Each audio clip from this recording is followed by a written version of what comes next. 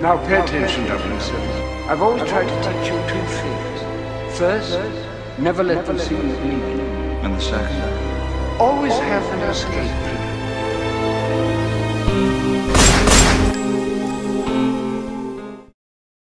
Good morning, good afternoon, good evening, whatever it may be. I'm Christopher Morales, that one Bond guy, and I'm super excited to be coming back with another Thrifting for Bond video. Oh my gosh, it's been how long since the last one? I know, but I am super excited to do this one. This one was actually a few months in the making, and I owe it to a special individual to get me started on this frugal and thrifting outfit, and it can come at a more perfect time because it's going to be the outfit that I wear to an upcoming wedding I have to get ready for. Not mine, don't worry.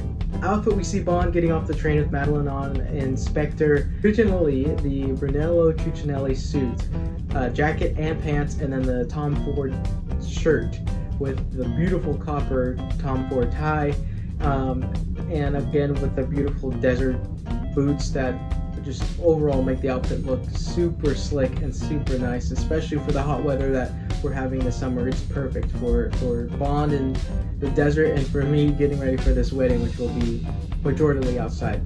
Actually, like I said, I have most of the pieces. I have the shoes that I got from Target, which we'll dive into real quick in a minute, and then the jacket was actually a very awesome gift from Mr. Zafran Jones. You know him, you love him, he's on Instagram, he's huge in the Bond community, always coming to events, and just overall a fantastic Bond fan and amazing friend in general. He actually gifted me this beautiful Banana Republic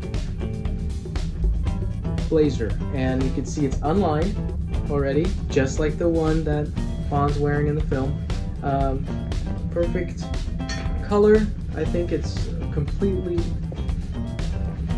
accurate. You can see even has the stitching outside on the lapel like the original Brunello Cucinelli suit jacket, also with the correct type of pockets there, and buttons look super accurate as well. So overall, I mean, I think it looks fantastic. I'm gonna put it on here as we speak. Overall, it looks fantastic and it fits amazing. Very lightweight and very perfect for hot weather. All we need now actually is to go on a hunt for the pants. I need some pants, and remember, like in the original outfit, it is kind of like a putty color, a little bit not gray, not tan, a little mixture in between. So we gotta go find that. I got this shirt actually from online, Amazon. So you can go hop on Amazon and find that there. Fingers crossed though, along with this Thrifting for Bond thing, it's always about the hunt, so we may not find it there, but we'll just have to keep looking. And then overall, we'll have the complete outfit together, and I'll showcase it here, and then I'll get to showcase it at the upcoming wedding, which I cannot wait to do. With that being said, let's go on the journey, let's go on that hunt and see if we can find the pants and the copper tie, and we'll come back here with everything in hand and we'll walk through it in detail.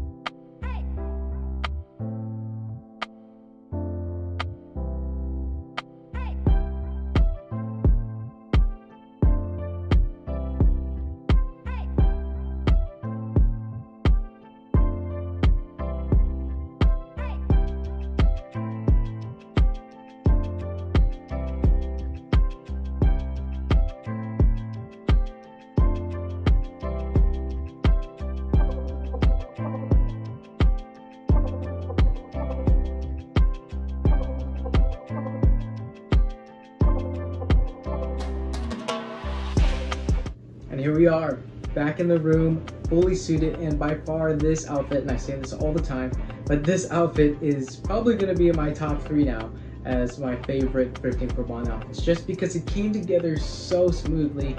And I owe it all to Mr. Zafran Jones. Shout out to him again. Honestly, this one, I think this episode is dedicated to him, because if it wasn't for him sending me over this wonderful, wonderful homage jacket from Banana Republic, I wouldn't have started the hunt to find all the rest of the pieces.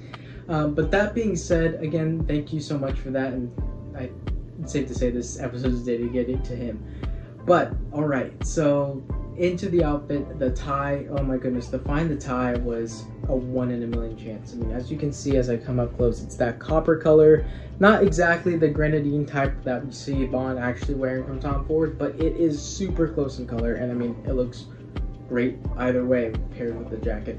And then the shirt is one that I've had. I got it online for 15 bucks, so finding a white t-shirt is super easy. And the pants, which I'll go ahead and show you now. The pants are an interesting story. They actually are fitted, and that is why I did a little snapshot of me driving from what it looked like clothes that were pressed and cleaned from a tailor shop. I actually took the jacket and the pants to my local tailor shop that I've been going to for years, and talk about greatly priced. They completely tapered the pants all the way from the about the knee down, because they were really wide towards the foot, and then they cut off some of the bottom to kind of hem up so they would fit better for me. So that was about $30. And the jacket, I had all I did was just bring in the sleeves a little bit. They were hanging a little low, and I brought them up. That was $30 also. So together $60 for a outfit that, you know, is really honestly customized to me, which is pretty cool. I mean, for a Thrifting for Bond outfit, I say that is a huge win. And that just goes to show to go to your local cleaners or tailors that are maybe in your neighborhood, and they will hook you up with good high quality work for a price that you cannot beat. So super excited about that.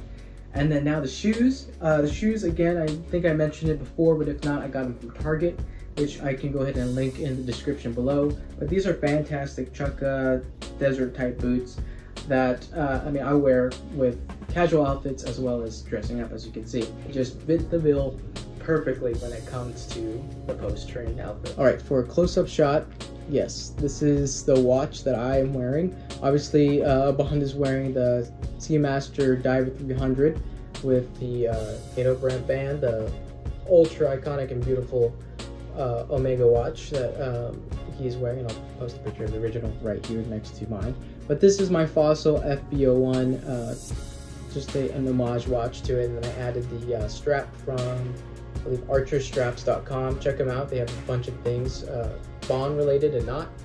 Highly recommend. And then lastly, you have to add one of the most iconic pieces in the outfit, which are the sunglasses. A lot of us instantly recognize these, and a lot of us have them in our own collection, and they are the Tom Ford Henrys that we see Bond wearing. Beautiful glasses, beautiful styles, almost like a Wayfarer or, you know, those classic Ray-Ban looking glasses, which you can find many versions super close to them on Amazon as well. I'm going to suggest that, throw that out there. If you can't get the Henrys, but if you can, I highly recommend it.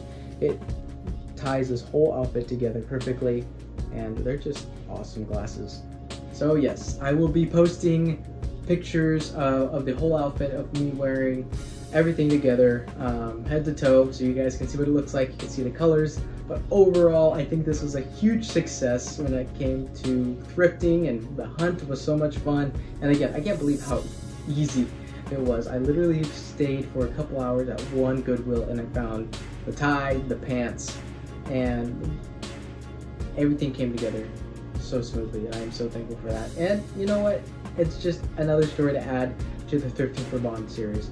So that being said, again, this is the Spectre Post-Train outfit that you see Bond wearing right before he goes and meets Blofeld towards the end of Spectre. It's going to be something that I'm going to be wearing to my cousin's wedding, which is coming up in a couple days, and it's going to be something that incorporates Bond and ultimately have that invisible Bond moment for me.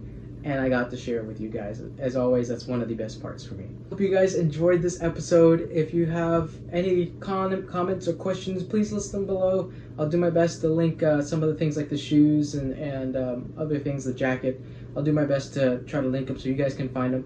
But again, the whole purpose of Thrifting for Bond is to going out and have your own hunt to put together iconic outfits that we see throughout the 007 franchise without breaking the bank. Can't wait to see you for the next one. Until then, I'm Christopher Morales, that one Bond guy. I'll see you then. Take care.